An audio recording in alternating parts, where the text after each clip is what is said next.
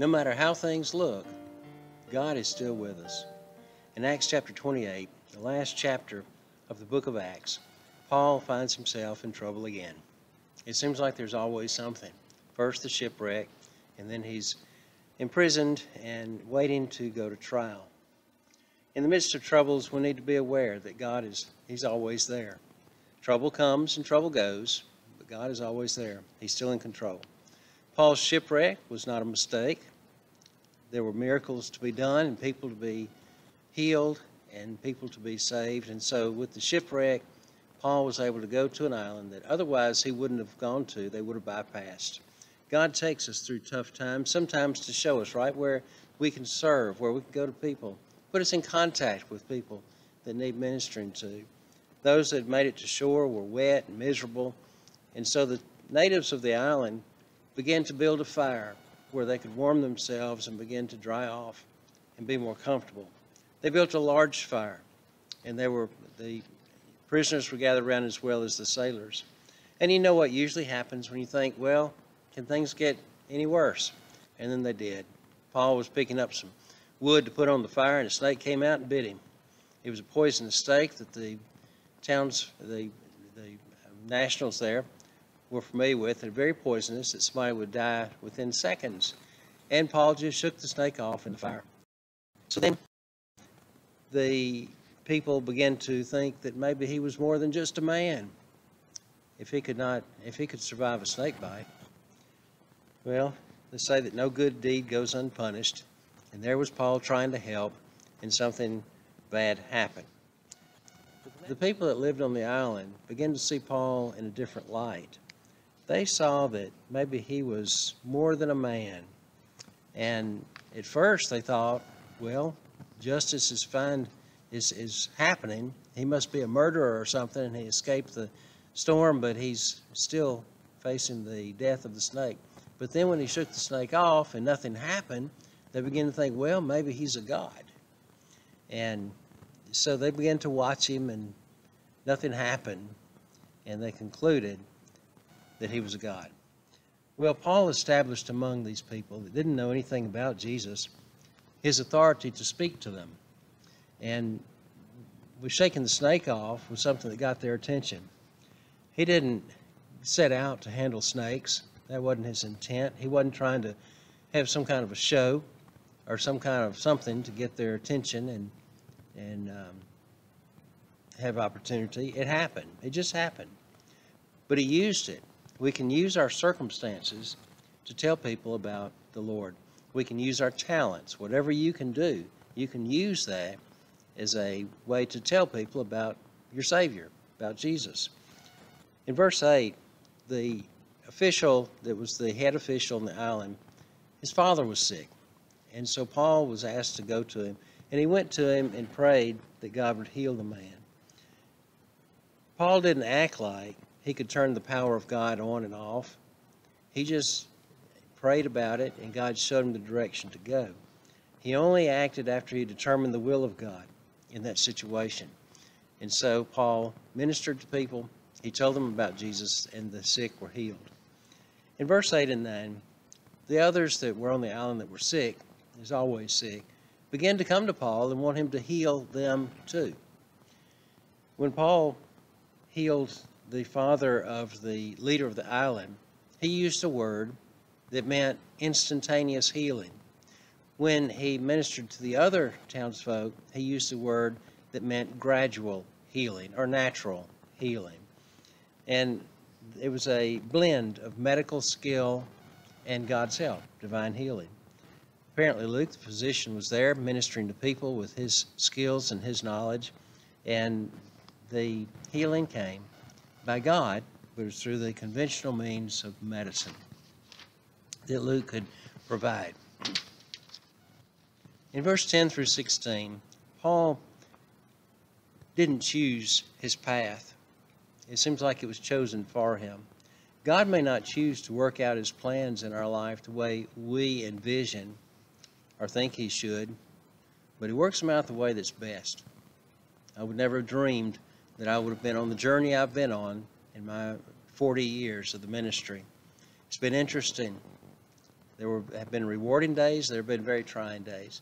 Some were very stressful. But God is blessed through that time.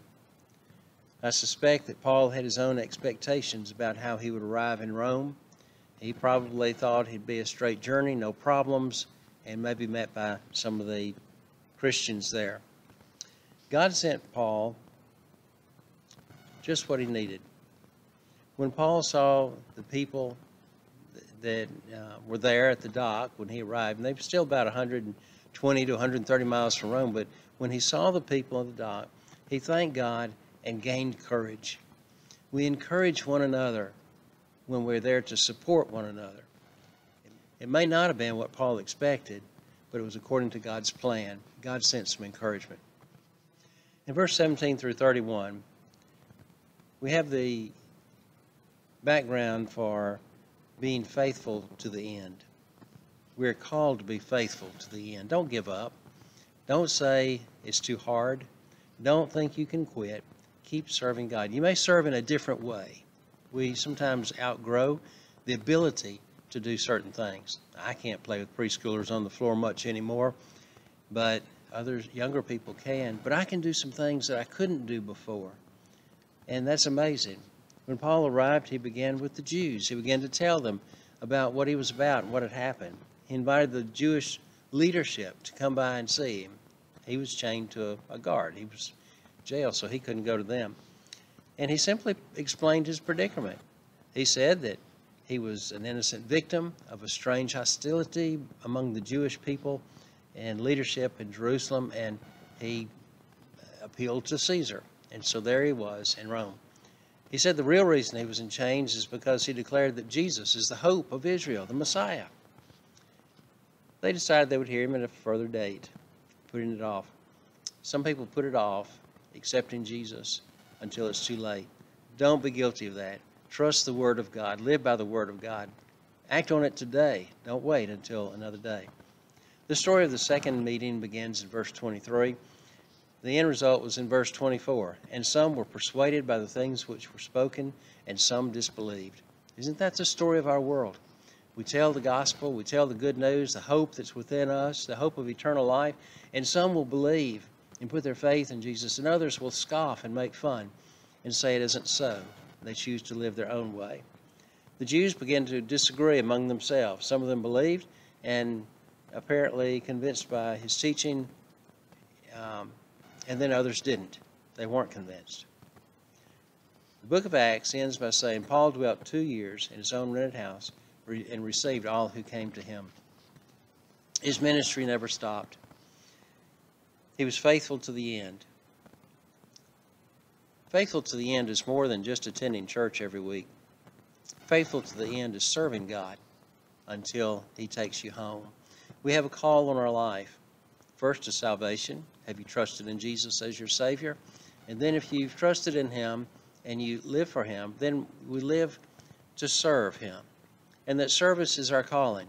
Some are served to preach. Some are called to teach or to go as missionaries. Others are called to be musicians and take the gospel by means of music to the world. Others are called for other things, but we're called to a lot of different things. Some people are called to a secular field, but to take Christ into the workplace. And so find where you're called and serve God there. If you're retired, you have more opportunity to serve than you had before. Take advantage of that to serve God. If you like to travel, then you can be a traveling missionary. You can tell people about Jesus as you travel in your time, and God will bless that. But find what God has called you to. Do what God is calling you to do. Never quit. Remain in touch with God through his word and prayer. Remain in touch with the world by telling others about the Savior, the hope that's within you. We don't condemn the world, but we pray for the world and take good news of hope to the world. Jesus came the first time to bring redemption, and that's what we do. We take the words of redemption to the world. Jesus will come again the second time in judgment, and he'll take us home to be with him. The days seem dark, but the days have more opportunity now than we've had before to spread the good news of Jesus Christ. We do it packaged in the love of Christ, to a world in darkness, world without hope. Continue being faithful.